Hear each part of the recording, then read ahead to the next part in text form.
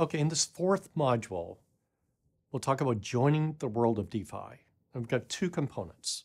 Number one is to set up your wallet. And I'll go through step by step how to do that.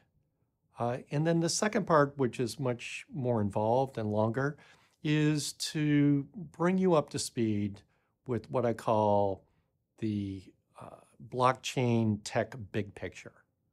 So I will go through a list of different items that are important to understand within this space. For example, we're going to show how to set up an address in Ethereum, but where does that address come from? Okay, so it's very important in this learning experience that you understand where stuff actually comes from. That's my job. And we will go into considerable detail. So let's start with the MetaMask Wallet. So this is something that is very easy to download. So this is a wallet. So what is a wallet?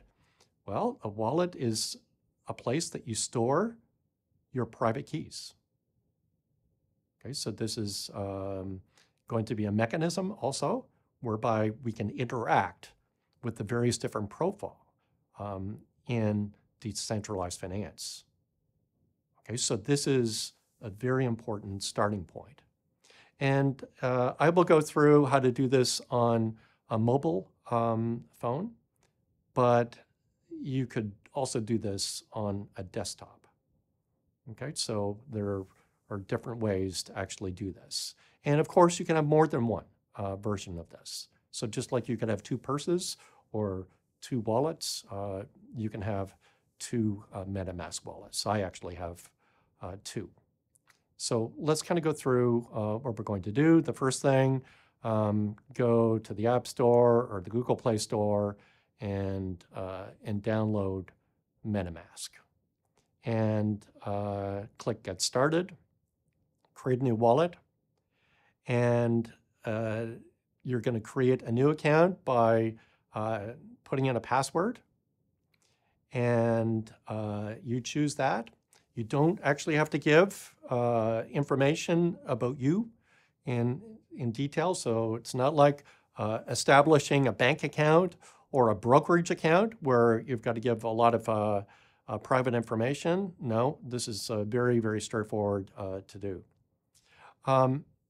One important thing will be a secret backup phrase. So you'll be prompted to actually do that. And I highly recommend that you put that somewhere that is not on a computer. Okay, so this is something that effectively somebody could use to essentially steal your private keys. Okay, so that seed phrase is very important to keep that outside of the internet in particular. Okay, so you'll actually put that in and you're going to see an interface something like this. And I'll go through a few of these things. So number one, there's a network, and the default is the Ethereum main network, sometimes called the main net. Okay, so if you're new to DeFi, you're going to have a zero balance. Right? You just set this wallet up, there is nothing there. Okay, so we're going to talk not just about the main network, but we're also going to talk about a test network called the Ropsten Test Network. And most of the stuff that we do in my course is based upon the test network. The test network is an identical copy of the real mainnet. So any contract that works on the test network must work on the main network. But it's a great way to operate on the test net where the Ethereum has no value. And you can basically kick the tires, try to find bugs, and operate in this test net. So, the main network is where Ethereum, all of the smart contracts that are operational, the world of DeFi exists mainly on Ethereum. I've emphasized that there are other blockchains that are available today that are operating decentralized finance apps. So that's clear. But most of them are based upon Ethereum. So that's the network. Again, this test network is extremely useful in terms of what we do. So I mentioned that I create a token in my course. Well, this token is created on the test network. Okay, so the token creation code, that smart contract, could be deployed to the mainnet. But the advantage of the testnet is that there's no gas or no fees. And everybody, as I'll show you, can get Ether for free. Okay, so on the testnet, it doesn't have any value, but you can get it from a faucet. And that's exactly what we're going to do in setting you up. Okay, so number 2 that is in red, that is basically telling you your account. That's your address, your Ethereum public address. And we'll talk about this in considerable detail in a few minutes, where that actually comes from.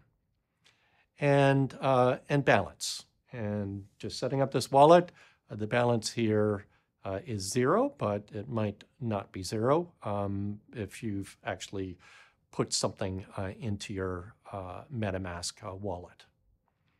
Okay, so so what we can do here is, if we want to check the balance, we can do transfers, many different possibilities using this particular wallet.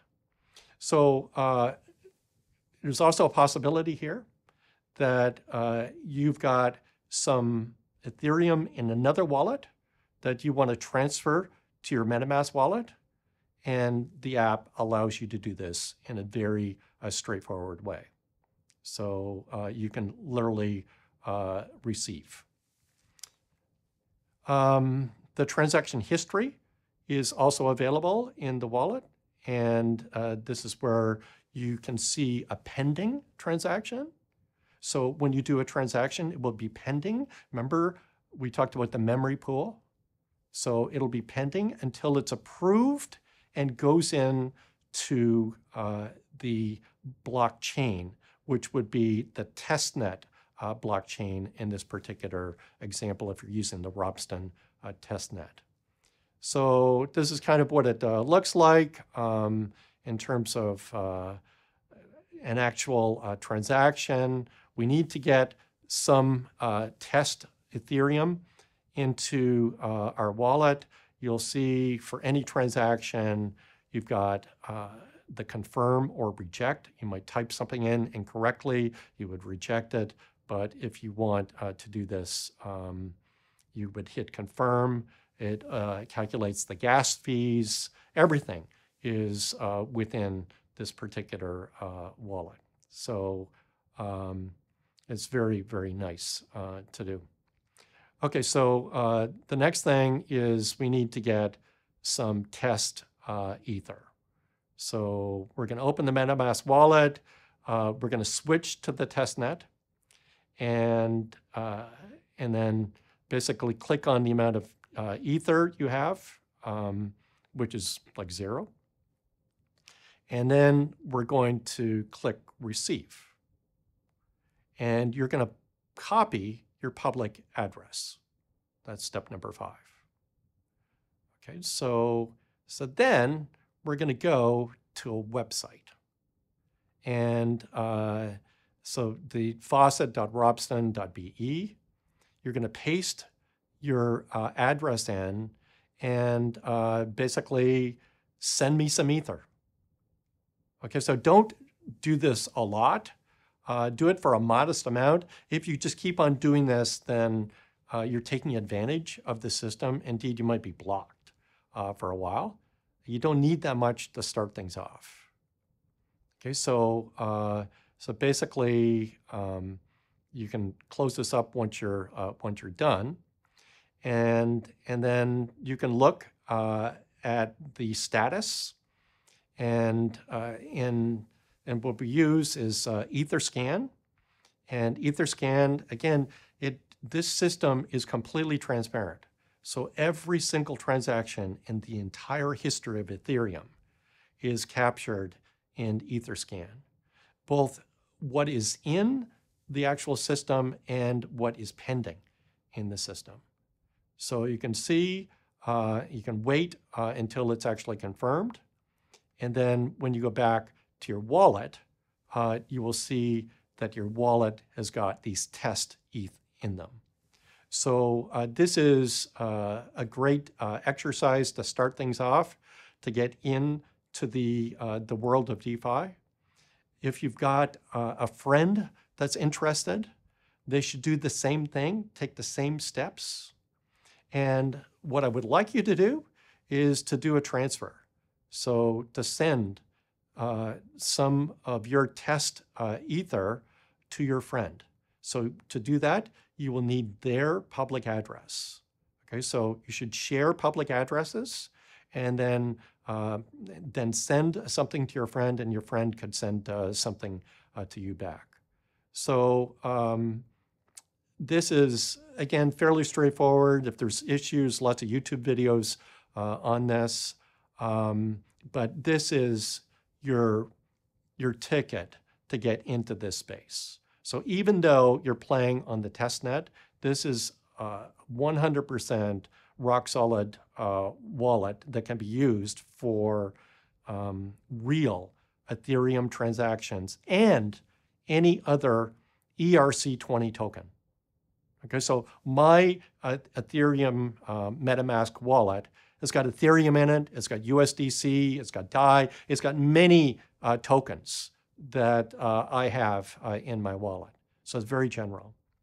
So in terms of troubleshooting, there's a few things. Like you can do this, the entire thing on a desktop also, or a laptop. Again, I've got different accounts or different wallets based upon the machine that I actually have. And indeed, if you do that, if you set up a separate account, which you can on a desktop, then you can do the transfer from your mobile to your desktop and vice versa. So that's a good exercise to do. It's also possible to import from one wallet to the other. What if you forget your password in MetaMask? And the MetaMask password can be a pretty simple password. It doesn't have to be a strong password.